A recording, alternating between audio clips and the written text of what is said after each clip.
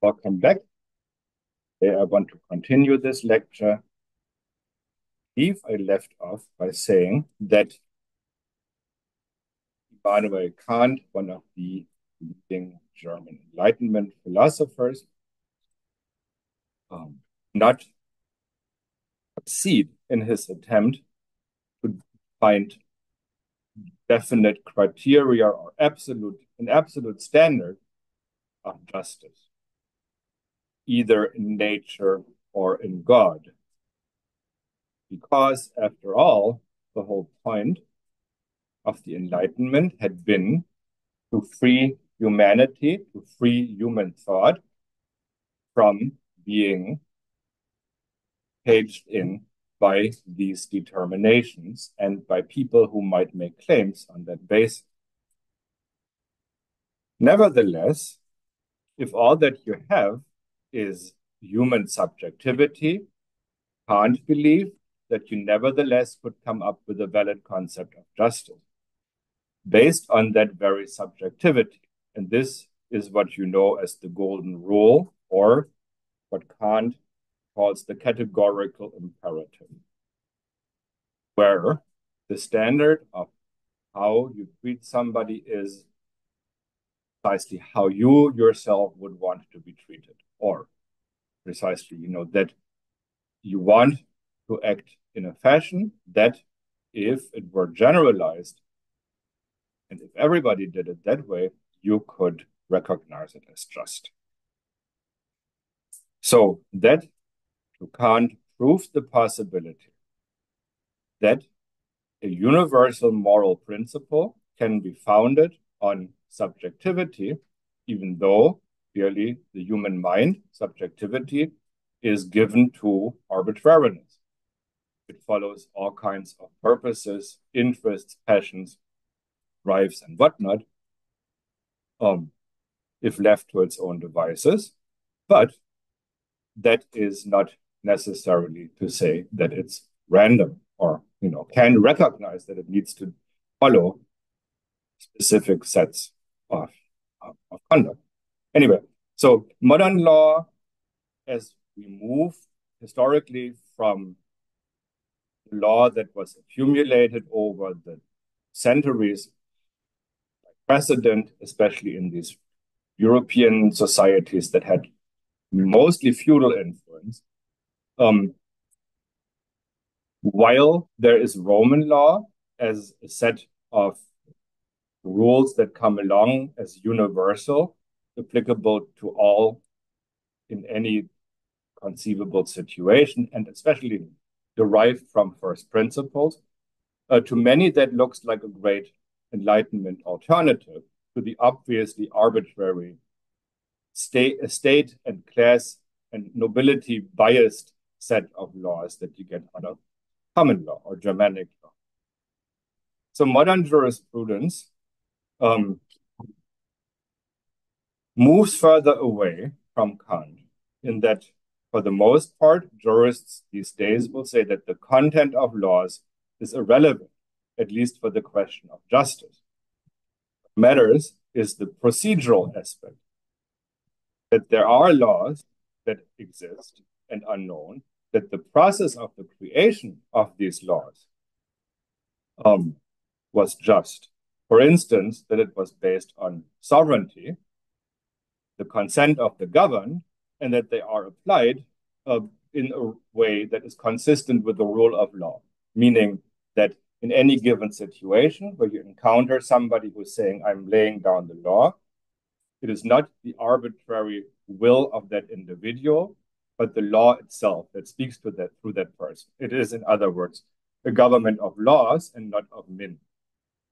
So at least in theory, whether or not the cop had a bad day or doesn't like your type should not factor into. But even if that were the case, imagine a situation where you really have a perfectly disinterested set of servants of the state, like Beamte in Germany, which is what cops there are, lifetime tenured civil servants, who manage to look past their prejudices this still would not address arbitrariness that enters the process at the point of the lawmaking. So if lawmakers approach this process of enacting laws in a way that targets specific groups, that excludes others, and so forth, if it really is just about the procedural aspect, that there was a vote in the parliament, that the parliament was elected legitimately, and so forth, there really isn't much you can do on that basis to say, well, this is unjust. Again, you might ask, what about the denial of medical care to transgender people? What about the legislation that denies access to healthcare for women, or that allows the harassment of LGBTQ individuals or denying them opportunities? So these are laws that we might want to call unjust. But if we're just simply going with the standards of this procedural approach, we're not really working with much. And in fact, if you go back to Kant, the possibility of specifically determining what is just was already lost, because he can't say that. He can just say the individual has to come to recognize it as such, or the community must accept that it came into being in a way that is just. But really, it is always merely a formal determination. There's never any way from within that system of thought where you can say the way you're denying this person access to this healthcare procedure is discriminatory and just. So with Hegel, who starts out his approach to state, government, and law in the philosophy of right, we do in fact have an Enlightenment-rooted thinker that addresses this shortcoming of the liberal standard theory. Because Hegel said, and argues, as we will see, that it is possible to obtain absolute standards of justice, and that you can get there without relying on saying, but nature wants us to do this, or God wants us to do it, but instead by going back to reason, which is the faculty of the subjective human. And nevertheless, it is not, it is the subjective human purged from the arbitrary idea, focused on what is generalizable and what is universal. So there are others who also try to find more binding standards of justice. But again, they go about it in a more procedural way, like John Rawls, who is saying that if you can imagine a state of things where nobody has an interest, like a self-interest, and everybody gets together, and all these people confer, and they come up with a set of rules that they find would be just, then you have your universally just laws. Or Jürgen Habermas, who is a student of Adorno's and Horkheimer's, who says that what is needed is a similar process of domination-free discourse, which he actually finds in perhaps tainted form, but nevertheless in that intermediate stratum of a bourgeois society, where it's neither society proper, which is governed by economic self-interest, family life, and other sort of more grounded aspects, nor associated with the state, which is very much abstract and connected with the pursuit of the common good and general principles. But in between that, neither this nor that, you have civil society, a public sphere, places like universities and other intellectual centers, libraries, bars and coffee houses, wherever people get together to shoot the breeze and discuss ideas. The press, of course. So all this stuff, or sports clubs, unions, anything that is this intermediate place where you may not get actual domination-free discourse, but you get as close as you can from being not wrapped up in either immediate self-interest in society or in the abstract realms of the state. But what Habermas reminds us, and Rawls also, is, of course, that imaginary world where we get together without interest and without wanting to exercise power, where we do not want to use laws to achieve something, to gain something, that doesn't exist. And as Hegel might point out, the reason there are laws is precisely because that state doesn't exist. The laws are always explicable by what they address. They address real conflicts and the way that people work through them and act on them. So if nobody had ever been murdered, there wouldn't be a law against murder. The only reason that there is a law against murder is because it's a thing. And it's a thing because people, for various reasons, come to the conclusion that they want somebody else dead because they see them as somebody antithetical to them. So how do we get to the prohibition of murder, for instance, through this interest-free discourse or through the imaginary state of domination-free discourse? Not really doable. So you have to go back to finding out what is the substance of the laws and simply read them with that in mind and say, well, there's probably something there, as this is the result of a long process of human development that speaks to universal issues. So we can pretend all day long that this specific set of laws is on the books and considered to be fundamental by most people, and pretend it's still just abstract, but it isn't abstract. These are the concrete laws by which people live. There may be something wrong with them, but they didn't come into place in an abstract context, and they won't be changed in an abstract context. So let's look how they came to be, what purpose they serve, and to what extent they are rational. What is rational about them? And then this is the part where Hegel has this criterion of criticism that sounds like an affirmation of all that exists. It sounds like an uncritical affirmation. We saw this formulation of this in the philosophy of history. All that exists, what did he say there? All that exists for a good reason, or something along those lines. So in the philosophy of right, you read, what is rational is real, and what is real is rational. That sounds like he's saying it's all good. There's nothing to see here.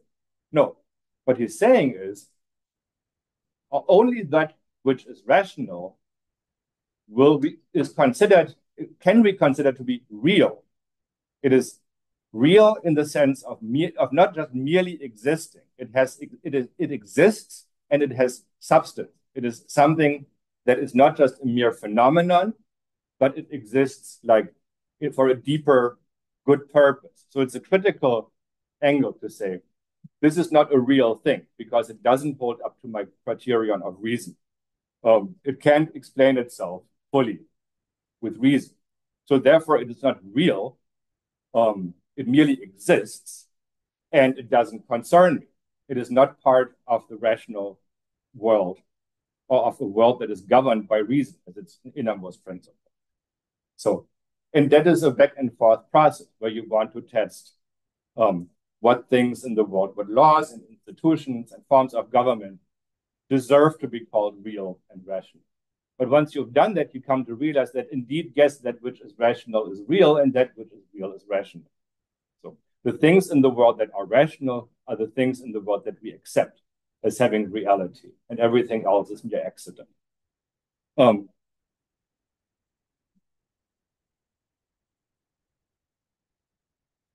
Now, my main goal here is to argue against post-structuralism or postmodernism in its various forms. It should, logically speaking, reject any concept of justice, along with any concept of truth. Both as mere constructs should be meaningless. As a matter of fact, however, the adherents of those who apply post-structuralism in their politics and academic work do employ the term justice frequently, often in the capital letter combination of social justice. So What is the difference here? Previous notions of justice assumed universality. Even with Aristotle, who has that distributive justice angle that is, that takes into account different needs and capabilities and so forth. Nevertheless, if, say, you agree that somebody who works in a quarry needs to eat more bread and is entitled to more food than somebody who works in a library, you still have the equality aspect in there because everybody who works in that quarry probably should be entitled to the same amount of bread. So there is, of course, this is not a complete rejection of equal standards. It is just equal standards plus a sensible recognition of difference. But in post-structuralism, you increasingly get the notion that justice means to accept without questioning or to recognize claims by different groups. By claims, I mean, like I said before, what is owed to a group, what they can legitimately ask for, what they should have. So, in principle, there is a complete even playing field between the claims of women, people of color, native peoples, white men, business executives, and so on and so forth. All claims are, in principle, in theory, equal. Now, there is no common ground. These are all different claims, and justice might mean for one group to be able to inhabit once more that land which was stolen from our ancestors by this other group of people. And therefore, these business executives should compensate us for the land that they took and give it back. This would be one example. And then the business executives might argue that by property law, by property rights, that land is theirs and there is no legal standing for that claim. So then the question becomes, you have two competing claims to the same thing, two different concepts of justice. Is there a common ground? No, there isn't, because there is no universal truth and there is no universal justice. The claims to the validity of statements or the justification of interests all exist as incomparable and incapable of mediation. They all stand next to each other. So how do you do justice? You would recognize, first of all, that all these different claims are incommensurable. They cannot be reduced to a common denominator. What does that tell us about the ability of two competing or contradictory interests or claims to both lay claim to the mutually exclusive validity of those claims, let alone to prevail against the other? It doesn't tell us anything. There's nothing in that system that would resolve and would allow to resolve. So if we're going to have a postmodern court system, all a judge could do could say, yes, I hear you, I see you. We both have claims. That is very much legitimate. And now let's go to lunch. So what actually follows? But of course, that is not how it happens. This is the theory. What follows of this in practice? Post-structuralists and adherents of that know exactly whose claims are superior to what other claims. Except, again, if you try to make them commit to spelling out what that is that founds that preference over one claim as opposed to another, you usually encounter a lot of evasion, like the pudding I mentioned. So I am suspicious of the basic approach of post-structuralism precisely because there is a concept of justice here, and it doesn't engage with the question to what extent human thought is arbitrary and relative, or rather whether it can and must arrive at determinate and true statement. It simply decides it doesn't need to know. There's groups that make claims, and that's that. But in the same fashion that a concept of truth sets boundaries to the arbitrariness of human thought. In other words, we can't just make up concepts. We want to speak in a way that makes sense. So the concept of justice sets boundaries to the arbitrariness of human action. So if you don't want somebody to come and pick you up in the dead of night and send you to a labor camp, to use the usual example, or if you do not want a police officer to shoot you because they thought that the hot dog you were holding was a gun and you happen to be black, that is exactly where you need the arbitrariness of human action to be limited. And that would constitute justice. So these boundaries, who's going to set those boundaries? They can't really be external ones that are imposed by a higher power. How quickly can God draw his gun in that situation? You know, how is nature going to intervene short of having an anvil drop from the sky, like in the cartoons? What is the state going to do but put up a relatively weak system of sanctions against such actions? So anything that relies on a higher power, whether imaginary or real, is going to be just as good as the ability and willingness of individuals to follow through and be held to account. So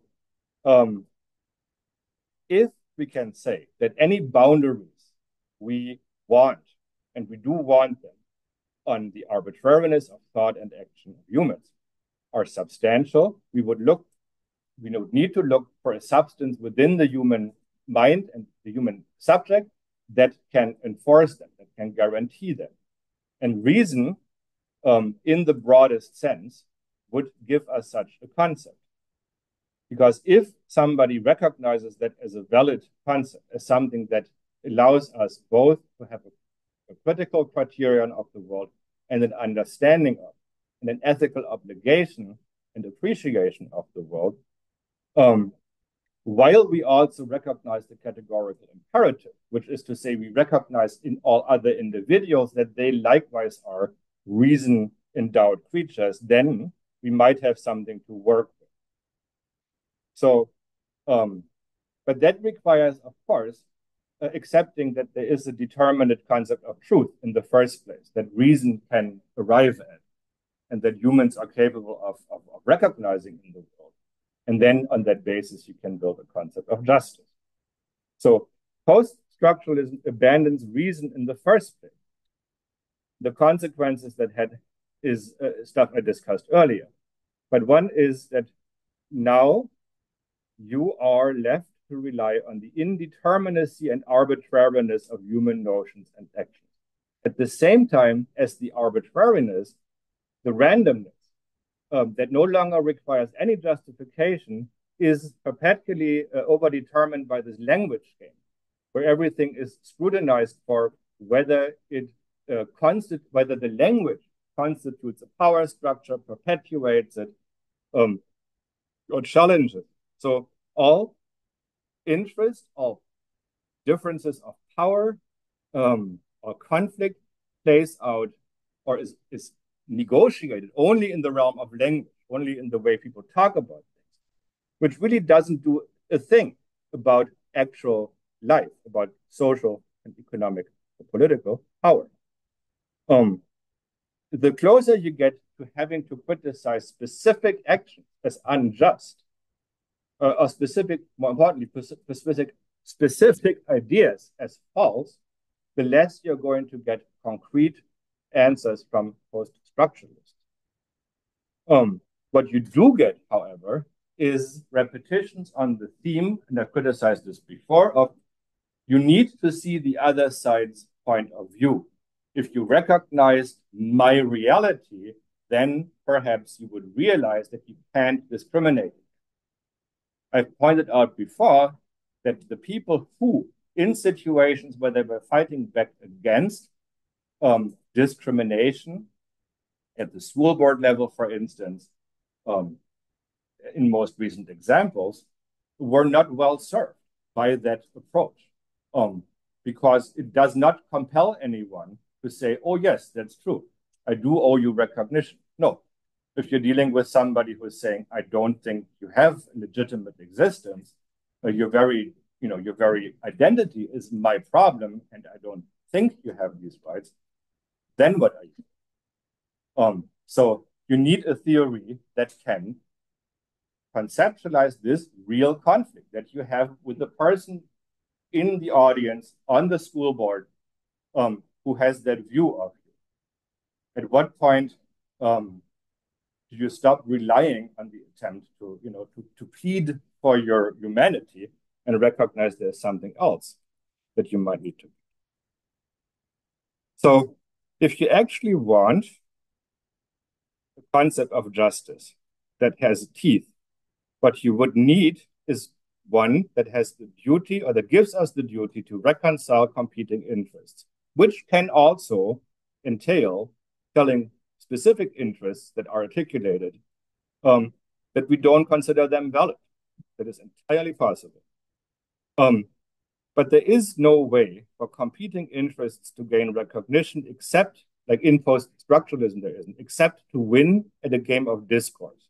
And it is through this language play that you win, which is a way of exercising power over the definitions, and that you enforce the validity of one definition over another. So again, in the end, you might say, yes, you have the right as a professor to ask your students to use pronouns, regardless of the death threats that you received and the day-long special on Fox News and Breitbart and wherever else that they gave you on that occasion. Usually it comes with that recognition, however, that, yes, of course, these people also have a right, as a matter of free speech, to threaten your life, which is a curious position to take. But it makes perfect sense if all you see is discourse that is floating and has no real consequence, except that people who don't believe the way that, in the mutual recognition of all different views, must be forced to recognize. So in that sense, Ibrahim Kendi's idea for a federal agency for anti-racism that would enforce recognition in language of difference and the validity of different points of view is exactly the rotten fruit of this approach. So then what is the point of post-structuralism if it so clearly has not actually done the job it sets out and purports to do, namely to make sure that historically long discriminated and oppressed groups, women, people of color, native people, etc., gain recognition, gain resources, attain justice, attain an equal standing with them.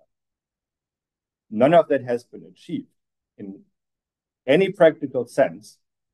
All that has happened is to create the inclusion of some people from these groups in higher strata of an increasingly stratified economic order on a job market where you have a professional class that is shrinking and that is fighting over resources. There you had the inclusion of visible representatives. Hence the slogan, representation matters. Yes, sure, representation matters. But what matters to you as a Black woman, say as a Black transgender woman, who did not get hired as the head of a nonprofit organization that wants to amplify the voices of people like you, you still have to pay rent, and you're not going to be able to. And that is true of 99.9% of other people like you who were not just hired to chair an organization meant to increase your representation. So what if post-structuralist politics, if homo politics, is so useless and toothless for its actual stated purpose, is its real purpose? It amounts to, I can tell you what its function is. It amounts to a justification of raw competition, although displaced into the realm of language. The winner takes the spoils of a language game where if you can get away with claiming this or that, good for you. And in that sense, it is the philosophical reflex of a neoliberal economic order characterized by a social Darwinist struggle for survival, nowhere more fiercely than among that professional managerial class. So there, it offers instructions for how to sharpen the knives and where to put them if you're trying to gain the symbolic capital that will lead you to recognition as somebody who is the most effective in amplifying the voices of the margin. That's all it does. When you really, when you boil it down to its effect, that's what it is.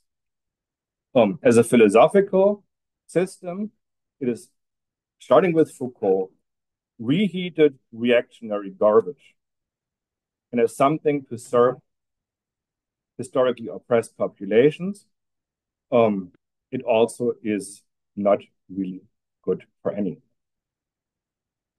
So this ends the lecture part, and now we can do a discussion. I am going to end the recording though, in case you don't want to end up on